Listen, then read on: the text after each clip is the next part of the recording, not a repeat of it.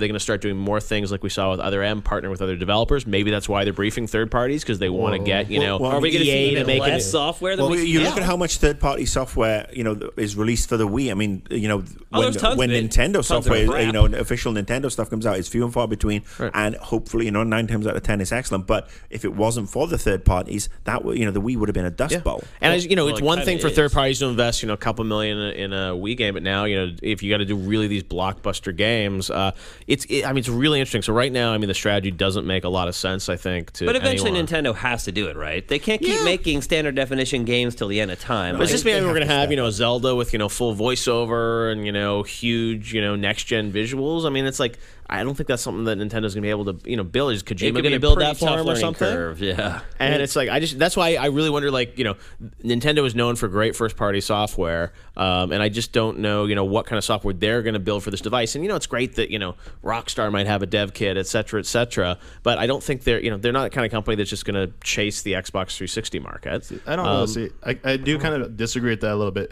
Nintendo isn't known, for doing that, being cutting edge on the software end. Well, no, their ideas are cutting edge. It's just well, they go for the the cheapest costing stuff to keep their systems cheap. That's what Wii was. But some of this stuff, if it is any of it's true, they said they've been working on these games, the first party software, for several months now. True. And Wii development, actually, they do develop it in HD, and it's scaled down on the Wii because they can't do it. And they have a huge war chest of money and stuff. They can definitely bring in the resources really quickly to get those people on there.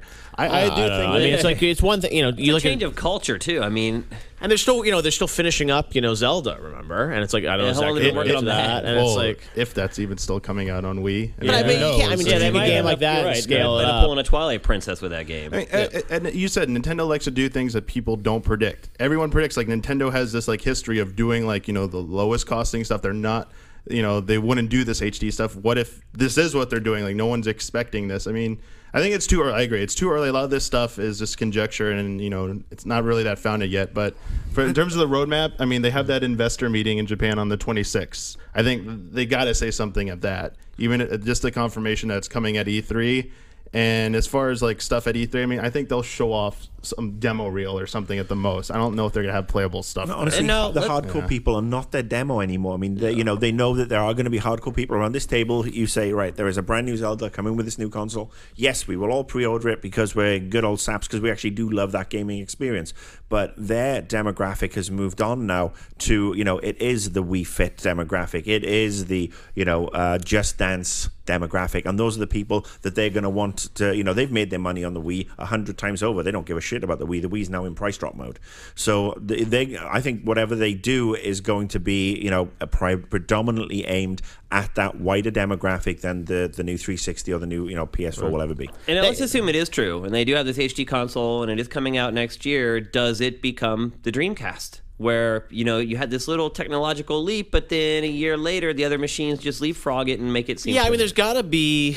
I think we're only hearing half the story. Nintendo's a smart company, and I think to your point, Marcus, there's got to be some kind of bigger twist to it. And I've heard some people told me it's really about co-op play and the idea of two people playing together in an interesting way, one on the screen, the controller screen, one on the TV. I think there's got to be a bigger story there about how they're going to try and bring families together it just can't be we're doing a system that's a little bit better than Xbox 360 and HD. That's just not Nintendo. No, it's not. And it doesn't make sense. It will cost too much money, and it's also it puts them in a real vulnerable position, like you said. Setting them up to be Dreamcasted, because who knows what 360 or PS3 is going to do. Last year 360 brought out that slim 360 that a lot of people rebought, and nothing prevents them from bringing out, like the iPhone comes out every year, bringing out another 360 this year or next year. Could have more memory or extra features, and Nintendo just it just doesn't make sense. So I really wonder kind of what's going on here.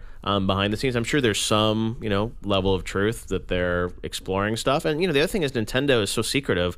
For all we know, they may be seeding third parties with a dev kit that's only sort of half the story.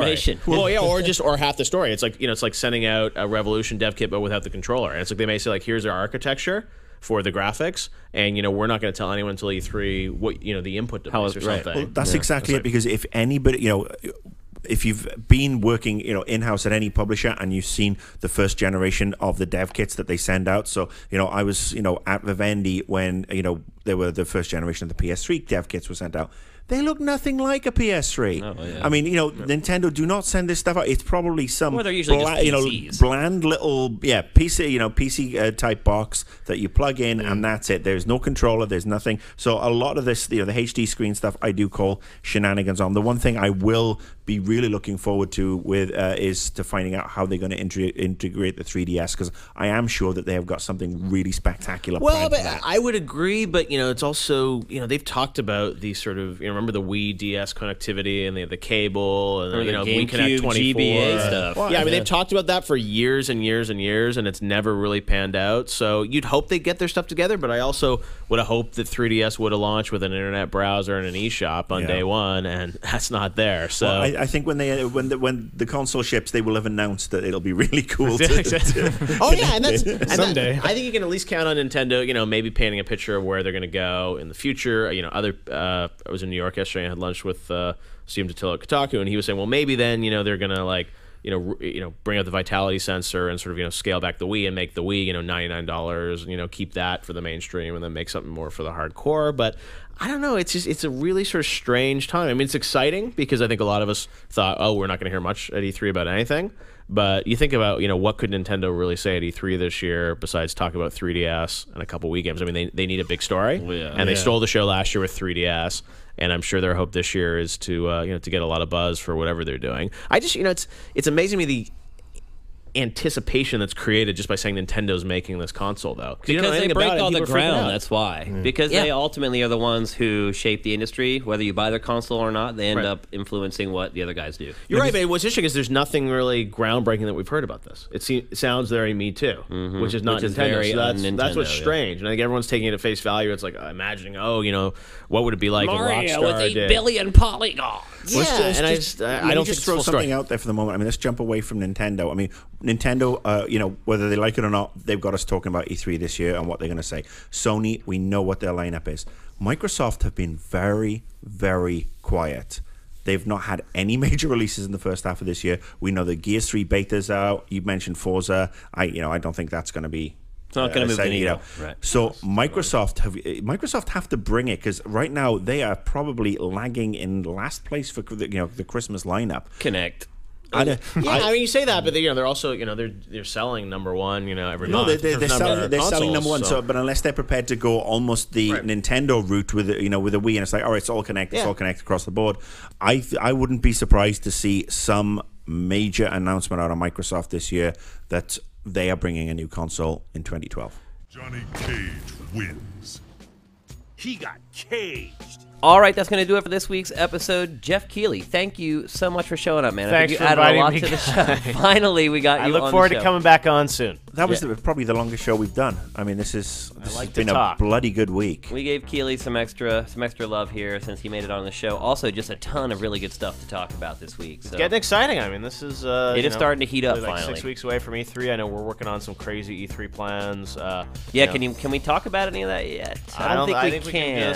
just tease. We're doing E3 bigger than we ever have before on Spike and Game Trailers, and we got a lot of amazing stuff coming. I think it's going to be a really good E3, and regardless of what consoles get announced or what really happens, I think they're going to be amazing games there. Can you comment on the rumors that there's going to be a 50-foot inflatable Dan Kaiser outside the E3 Convention Center? Cannot comment, confirm or deny yet. So before we close things out, we do actually have some beta codes to give away for the Gears of War 3 beta. Something for the Xbox fans, because they've been rather neglected today. Now, we don't have a ton of them, and you're going to have to follow us on Twitter, the Invisible Walls Twitter, to get them. But stay tuned to our Twitter over the weekend, and we'll be giving those out. So make sure you check it out. Once again, thanks for watching. Thanks for listening. Invisible Walls is up and out.